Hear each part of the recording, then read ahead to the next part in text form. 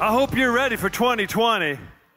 I mean, starting Tuesday night with communion, candlelight, Christmas service.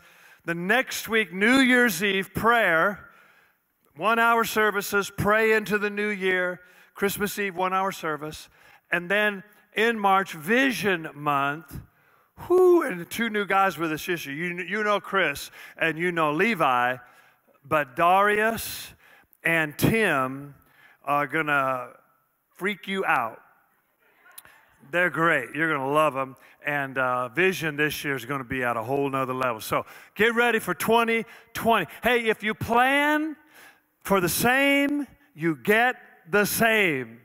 If you plan to increase, see something new, God do something more, you will receive according to your faith, be it unto you. So let's make 2020 a great year. Amen. Amen. I am ready. Well, all this month we've been teaching on Follow the Star. And most of you know, when I'm here, this part of the service, I'm giving you a Bible study. We have a theme, we have a goal for this lesson, and I'm just giving you scriptures and trying to, the theologian says, expose. It's expository teaching to bring the scriptures to light to help you see what the Bible says. I'm not a real sermonizer. You know, some guys take one scripture and they just give an amazing message. And I'm always like, wow, that was amazing. But I'm more of just a Bible teacher. So I'm giving you scripture and I'm praying when you leave today, you know more of your Bible. And if you hang around Christian Faith Center for a while, you will know your Bible, what God says and how we live it, because the Word of God is alive and powerful. Faith comes from the Word and hearing the Word of God. So when you have the Word in your life, you have a solid foundation. Without the Word, you're following the world, you're following your feelings, you're following who knows what, and life is not as good. When it comes to Christmas time, many people don't know the difference between the Word and Christmas traditions. They don't know what's true and what's just fantasy. And many of our children don't know. So is angels kind of like Santa Claus? Are reindeer kind of like babies from heaven? Most people don't know. They wouldn't know what the Bible says about the Christmas story, any more than they would know, you know, where these traditions came from and where our Christmas songs and Christmas poems came from. So you and I want to make sure that we understand the Bible story of Christmas. And we enjoy Santa. We can have fun with that stuff. Rudolph the red-haired reindeer, and we love all of that, right? One of the parents had to explain to their child that Rudolph actually had a red nose, but Pastor Casey was just saying he had red hair because Pastor Casey was tripping up there. But may I remind you, there is no Rudolph.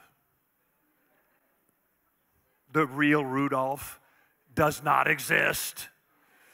So anyway, that's all fun stuff. We love it. Trees, right? Reindeer, we love it. And decorations and the songs and all that stuff. It's all great. As long as you know the difference between fantasy and reality. And there is a reality of God giving the greatest gift, His Son Jesus. Something that no one else could give. And the only answer to all our problems. And that He was born through a virgin, a Father in heaven, and a mother on earth. He is all God, but He's also all human. And that angels announced His birth, and wise men came to celebrate when He was 2 years old. These things are Bible realities, not traditions, but a part of the truth. And as we know the Lord, we know what we believe, and we know what is true, and we also know what's not true. And that makes your life strong. It gives you a foundation. It gives you a sure footing, a sure standing. You builders know your foundation is strong, your house is going to go well. Your foundation is weak, you're going to have some problems. And the larger the structure, the bigger the foundation, deeper the foundation has to be. So let's be founded on the Word so we can live this life that God has called us to. Now, I want to read a part of the Christmas story when the angels were announcing the birth of Jesus to the shepherds who were in the fields close by the barn where Jesus was born outside of Bethlehem. In Luke chapter 2 and verse 13, there suddenly was with the angel a multitude of the heavenly host, praising God and saying, "Glory to God in the highest, on earth peace, goodwill toward men." Well, then the angels vanished, and these shepherds said, "We got to go find this." The angels told us there's a baby born in a manger, wrapped in swaddling clothes. We got to go see it. And sure enough, they went and found the place where Jesus was, and they celebrated his birth, and they began to spread the word about his birth. Notice what the angels said. First of all, glory to God. Wendy mentioned we gather in church so we can worship God, connect with God. And that's something you don't have without church life. You don't have worship. You don't have that congregation. You don't have that agreement for worship and for prayer. And that's powerful. Glory to God and the multitude of angels all saying the same thing. And then they said, peace on earth. God knew the world needs peace. He's called the God of peace. Do you know the Bible said God is not the author of confusion? Anytime there's confusion, strife, animosity, tension, people fighting, Jesus said in the last days, wars and rumors of wars. Wow, that's our world. People fighting over the funniest things, strangest things, and yet just drama. And if we don't have enough drama in our life, we turn on the TV so we can watch somebody else's drama. And we call them a drama. It's a drama show. Why do we love drama? Well, our flesh, the sin nature of all people, relates to the negative. That's why we do things that aren't good for ourselves. We do things we know aren't healthy. We do things we know aren't good for our marriage. We know we shouldn't do it, but we do it because we lean toward the negative until we are born again and we consciously lean toward God. So the flesh will always enjoy the strife, the division, the drama and the trauma. And you say, oh, I don't like that. I hate that. And yet you keep creating it and you keep going out with the guy that's crazy. Right? Because we like it. All people are attracted to negative in some way. We'll see if a lot of family gatherings haven't been together for months, so happy to see each other. Next thing you know, we're fighting over mashed potatoes. Arguing something mom said. Mom, you always go, I can't stand that, Mom. Why do you always say that? Haven't seen her for a year, but we just get into it. And the next thing you know, we got drama. It's just flesh. It's just people attracted to that strife and that anxiety. And until you consciously, sincerely, and not just on Sunday, but every day, seek after God, you'll never really know peace. And I want to talk about peace in three areas. Peace with God, peace with yourself, and peace with everybody else. It's not easy, but it's possible. In fact, God promises it. And it's a big part of Christmas. Peace on earth, goodwill toward men. Most people don't know that God has only goodwill toward them. They feel God's upset with them, God's not happy with them, God's angry with them. What do you think God's going to say about that? He's going to say, I love you, my son, my daughter. God knows who we are. He created us. He's not surprised. He's been watching us from Adam through generations of human struggle. So there's nothing new that God hasn't seen. By the way, you don't have a problem that the Lord hasn't looked at before. So when we feel like I'm the only one, God's like, come on. This is common. In fact, the Bible said every challenge, every tribulation, every test that we go through is common to man. So God says, I know all that stuff. I know you. I understand you. And I have nothing but goodwill towards you. And we say, but God, I'm not worthy. God said, no. It's not based on what you did. It's based on what Jesus did. Yeah, it's true. You're not worthy, but Jesus took your place. That's what Christmas is about. Messiah, Savior, Christ came and said, I'm going to stand between God and every human being. So when God looks at you, he first sees Jesus. And Jesus says, I got them covered, Lord. I've taken their sin, and I've took their judgment, and I got grace on them, so they're okay. And God says, okay, I'm in. I love you. I'm for you. I have nothing but goodwill towards you. When Jesus hung on the cross, he took all the sin of humanity. He took all the judgment of God. And the scripture says he took all the wrath of God. That's why the sky went dark. And Jesus cried out, why have you forsaken me? And then his spirit and soul went into hell, not because of what he did, because of what we did. So the wrath of God was poured out on Jesus, so there's no more wrath of God for you. So God's not mad. Oh, but I messed up. Of course. We all mess up. We all make mistakes. Sometimes our mistakes are simply doubt, fear, worry, unbelief, laziness. Sometimes our mistakes are worse, and there's bigger consequences and bigger problems. But God always says, we're good. We're good. Nothing but goodwill. If you say to God, I know you've been mad at me, the Lord will say, huh? What? Nope, you think wrong.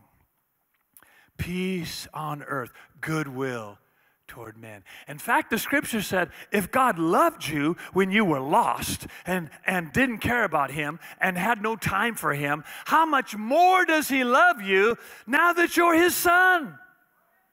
You know, it's a funny thing about church. We'll tell lost people God loves them. We'll tell church people God's going to get you.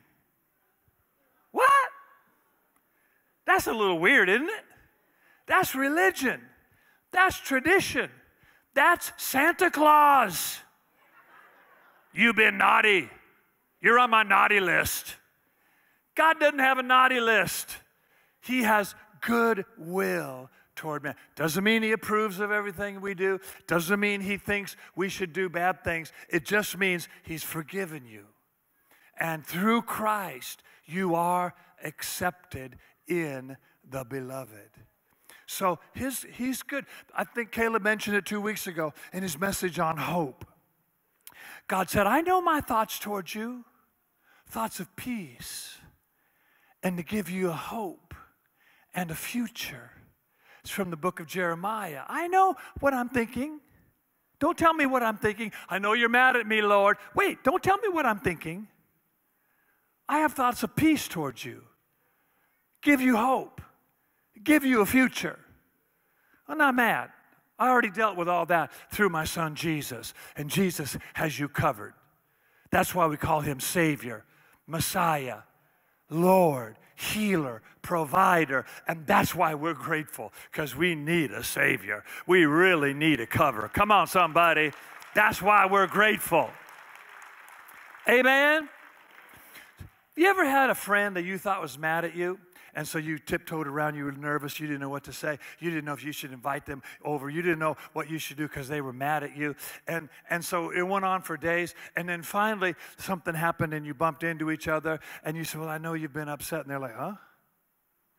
And you found out it was all in your mind. You misread a signal. You assumed something. Somebody else told you something that wasn't true. What a tragedy to lose a relationship because we assume somebody doesn't like us or, whatever the issue was. And how many people do that toward God? They think God is judge and God is harsh and God is disappointed in them and God is condemning them. And God says, no, goodwill. Christmas is goodwill. Peace on earth, goodwill towards man. God says, it's all good. It's all good. And you parents, your kids made mistakes. Little ones threw up, messed up, stuff all over, drew on the walls. You didn't kick them out. You didn't throw them out of the house. Tonight you're sleeping in the doghouse. Now, we get upset with our kids when they do things like that, but they're our kids, and we love them, and we support them, and we cover them, and we protect them, because like our Father in heaven, that's what parents do.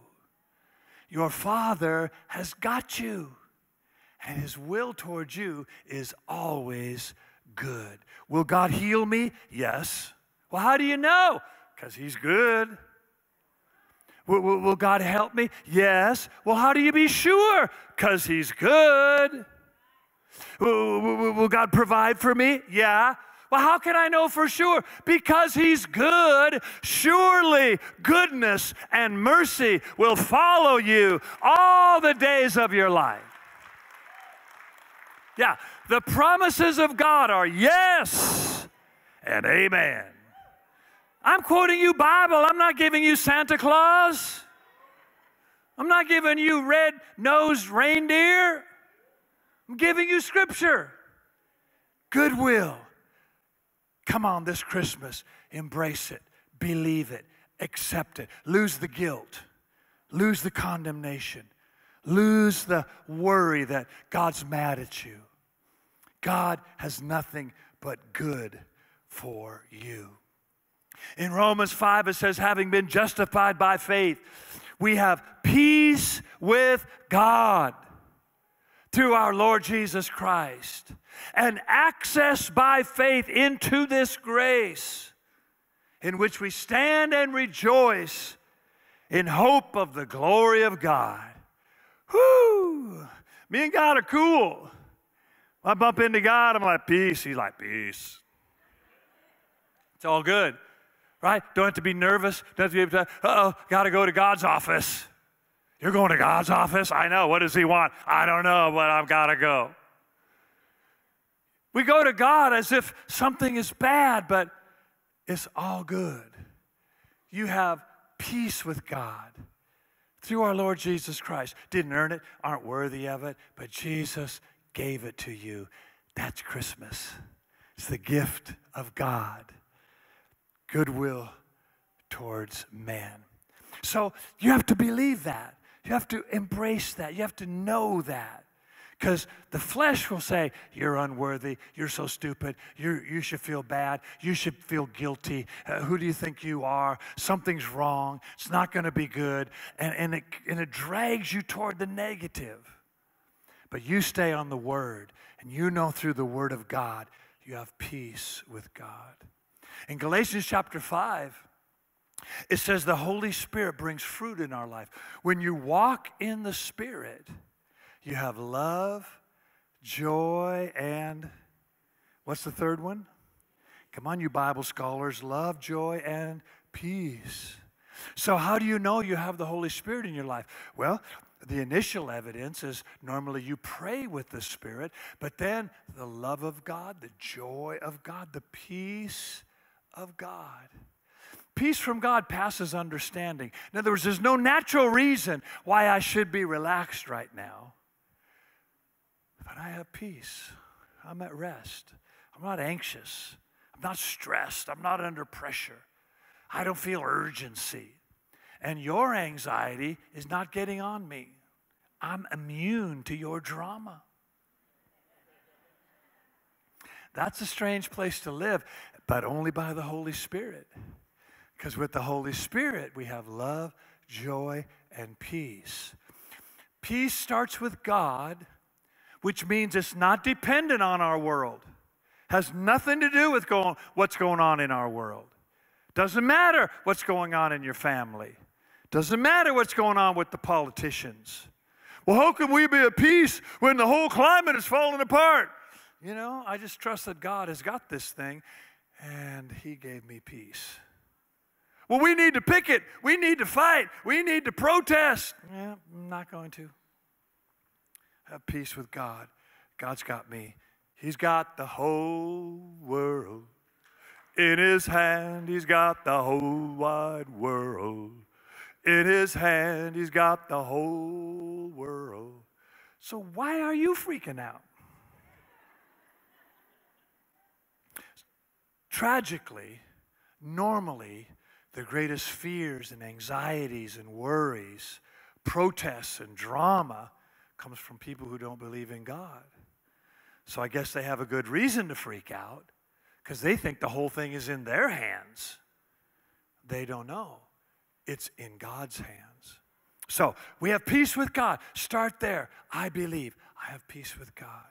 Secondly, have peace with yourself. Most of us don't have very much peace with ourselves. Let's put it in common vernacular. Most of us aren't very comfortable in our own skin. We get nervous around other people. We're afraid maybe of how we look. We worry about our hair or our skin or the shape of our body. Or are we smart enough? Or what will they think about us? Will they accept me? So the bottom line is we're not comfortable with ourselves. So we think, one more cosmetic surgery.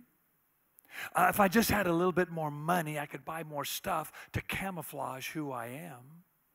We're always wishing we had something we don't have because the bottom line is we're not comfortable in our own skin.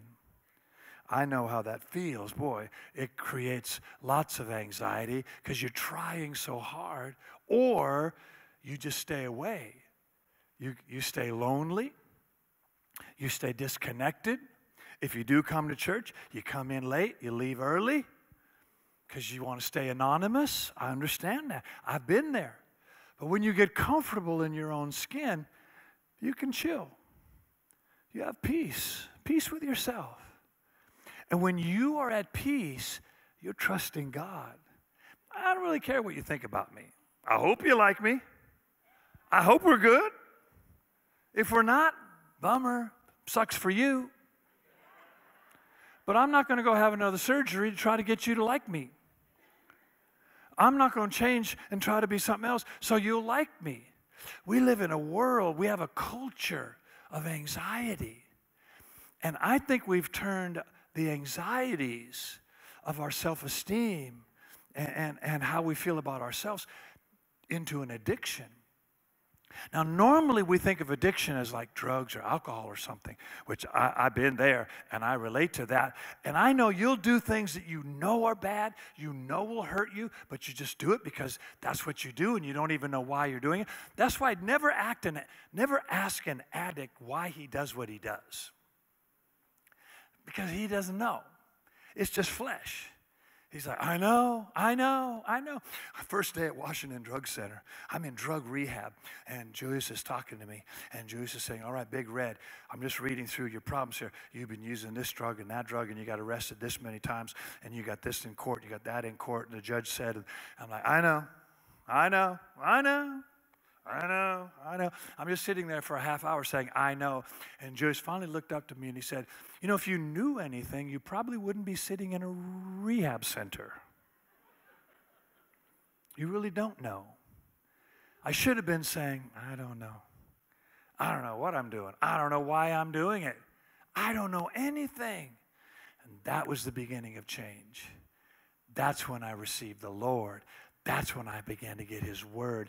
That's when I found some peace. You cannot drink peace. Some of you keep trying. You cannot smoke peace. Some of you keep trying.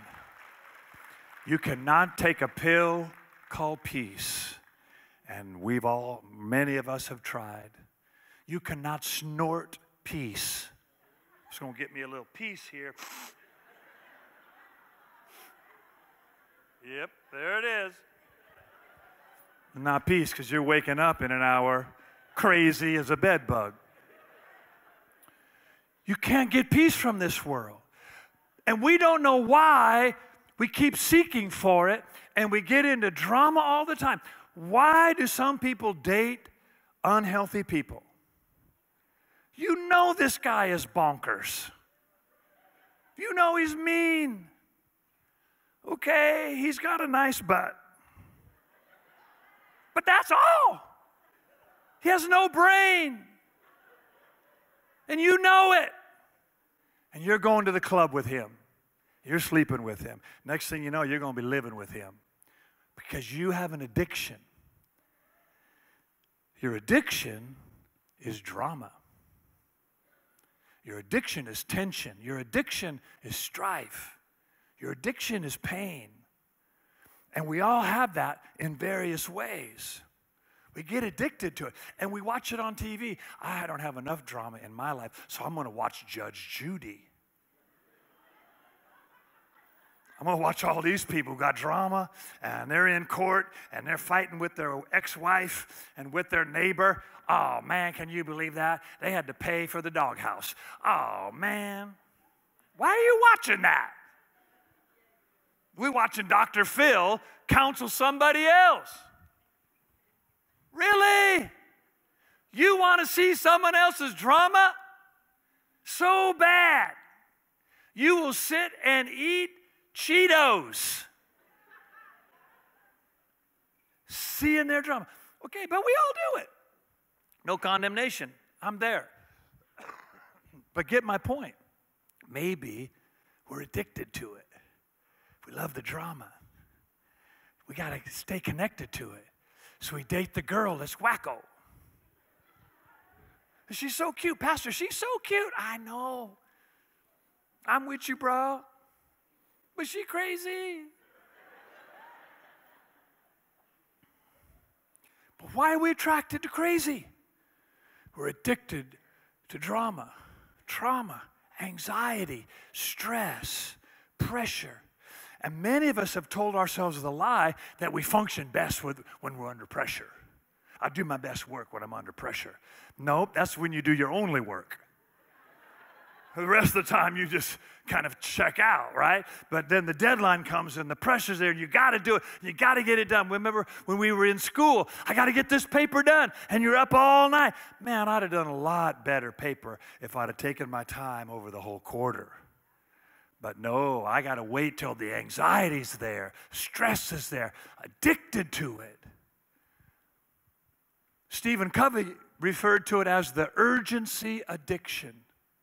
And we lie to ourselves, telling ourselves, we do our best work. I'm going to help this person. I'm going to fix them. I'm going to make them better. I'll be my best when I have to get it done. I'll wait till the last day, but I'll show up and I'll pray that God helps me and I'll do it. And we miss the peace of God because we're addicted to the chaos of our world. So let's find peace with Him and peace with ourselves. Let's be comfortable in our own skin. Let's make a plan for our new year. Here's the plan. Financial plan, family plan, whatever career plan, whatever plan you need. Let's have a plan. I'm going to have the peace of God. 2020, I'm kicking my addiction. I'm getting on the wagon. I won't be sober. I didn't know you had a drinking problem. Nope, I got a drama problem. I'm through with Judge Judy and Dr. Phil. They're out. No more drama and trauma. I'm living in the peace of God. I'm not going to let pressure and anxiety affect how I talk to my kids. I'm not going to let stress and pressure affect how I talk to my spouse. I'm not going to let it affect my stomach and my head. I'm done with the pain of the spirit of the world's chaos, and I'm living in the peace of God. I got a gift for Christmas. Peace on earth, goodwill toward men. Okay, the Holy Spirit will help you.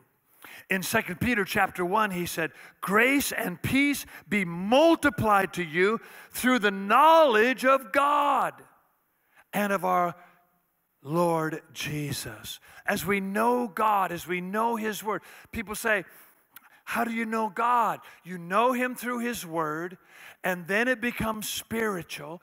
And as you know Him, you know what He says, and you know His Spirit, your peace increases. Your peace grows. Peace in your life. People at work say, man, what happened to you? You've been so chill. You taking some new tranquilizers? No, don't need them anymore. Remember, oh, I used to have to go out and have a drink to take the edge off. Why don't you have to do that anymore? There's no edge. I have peace with God and with myself.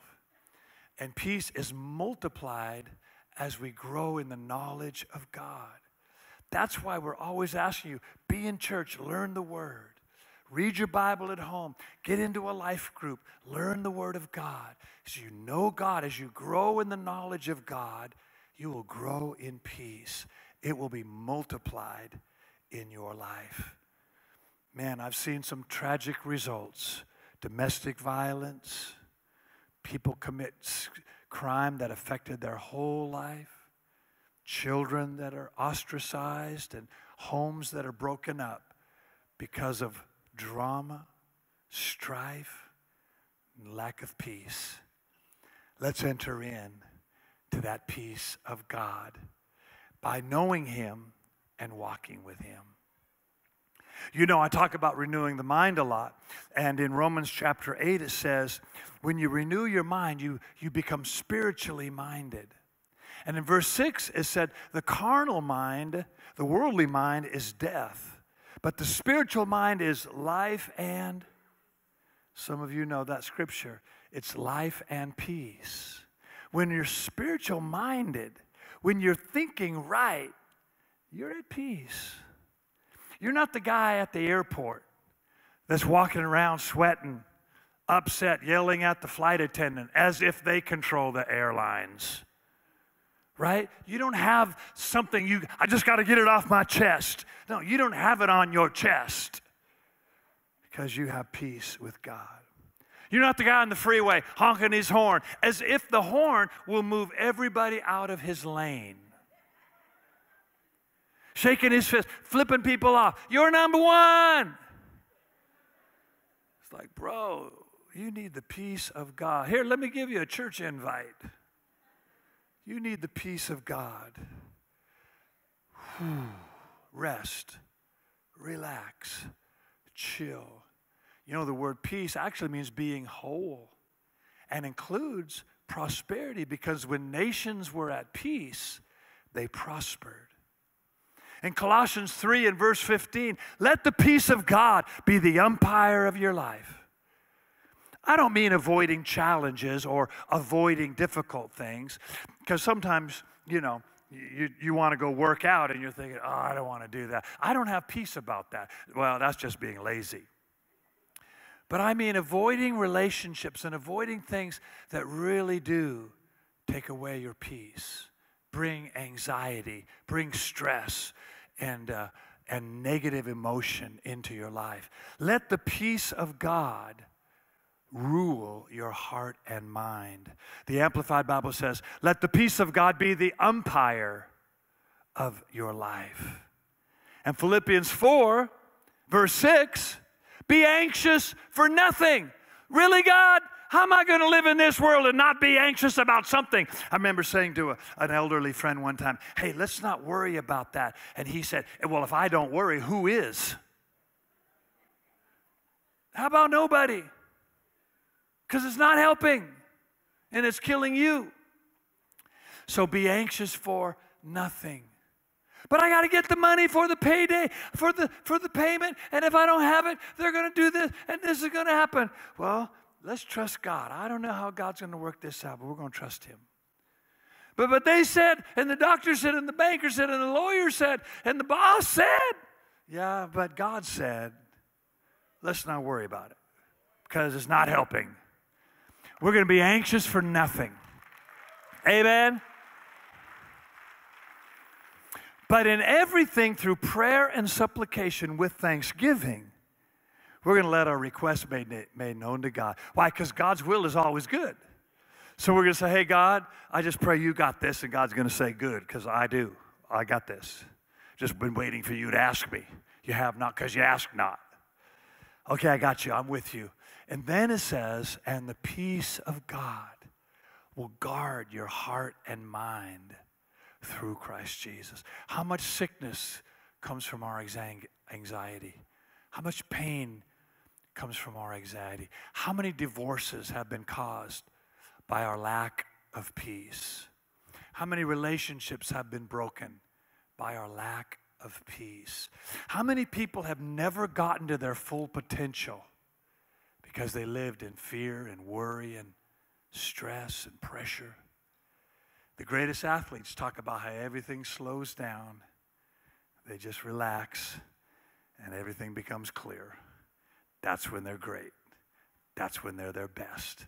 Let's have that every day. I'm going to live in the zone every day. Whew. But Pastor Treat, I'm freaking out. Yeah, well, your freaking out is not affecting me. I'm going to pray for you. I'm going to love you, but I'm not going to join you. What's the first thing you got to do to help someone out of a hole? Stay out of the hole. Don't fall in.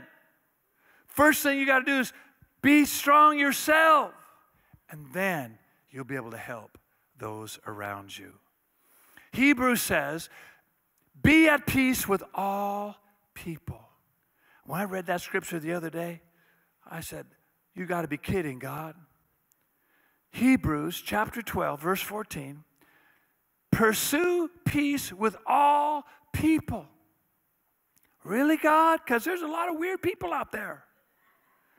But then I realized, oh, he's not saying they're going to change. He's saying, I'm going to change. I'm going to stay at peace. They may be doing anything, saying anything, going through all their drama. I'm going to be like, oh, okay, wow. God bless you. Peace. Peace be to you. Here, have a little holy water. Right? Because if you jump into their drama, you become part of the problem instead of part of the answer. So you can have peace with God, peace with yourself, and pursue peace with all people. You can't change them, but you can stay at peace yourself. But Pastor Tree, my stepdaddy, my stepmama, my in-laws, I mean, they are crazy. Yeah, probably won't change. But you can have peace. You can live at a different level. And by the way, when you jump in the battle, there is no difference between you and them. Come on, somebody. So let's keep the peace. Keep the peace. Okay, last scripture, famous Christmas scripture. Isaiah chapter 9, verse 6. For unto us a child is born, unto us a son is given, and the government shall be upon his shoulder, and his name shall be called Wonderful Counselor, the Mighty God, the Prince of Peace is He. Huh? My Follow the Star audition there, Matt? Huh? Come on, next year. I'll put on some sequins. I'll go Elvis. In that scripture, it speaks of a son being given. He's the Son of God. A child being born. He's the Son of Mary. And the last name, his name shall be called the Prince of Peace. He's not stressed. He's not worried. He knows, and He's at peace. He's your Lord. He lives with you. He's got you. Amen. Come on, give the Lord a hand clap right there. Close your eyes with me. We're going to pray together. I want to pray for you who truly need something new in your spiritual life. I'm going to pray with you who need the Lord, who need to be born of the Spirit, who need to be filled with the Spirit. You need something more in your walk with God. I know you're here in church, but have you really connected with Him? You believe in God, but are you born of the Spirit? Are you filled with the Spirit? If you need something more, you want something more in your spiritual life, would you lift up a hand right now? I'm not going to ask you to stand. I don't want you to come forward. I'm just going to pray, and I want you to be a part of this prayer. So just wave at me real quick. Thank you, thank you, thank you. I see you all over our sanctuary. Mill Creek, are you reaching out? Just lift it up. That's just your step of faith. That's just an act of faith. Yep, I'm in. I need this prayer. I want to be a part of this. I want something more in my walk with God. Anybody else? Good. Thank you. Thank you. That's great. Man, so many folks. Thank you. Okay, put your hands down. Let's all pray together. Mill Creek family, even if you're watching online, Federal Way family, pray with me. Church, be my prayer team. You that lifted your hands, pray out loud. Let's say it together. Today, Father, I believe Jesus is Lord. I believe He came for me. He died for me and rose from the dead. Come into my life, Lord Jesus. Fill me with your Spirit. Make me a new person. From this day on, I'm walking with you. In Jesus' name, amen. Come on, give the Lord a hand clap today. Amen. Thank you, Lord. Caleb's going to close there in the Mill Creek service. God bless you guys. See you on Christmas Eve.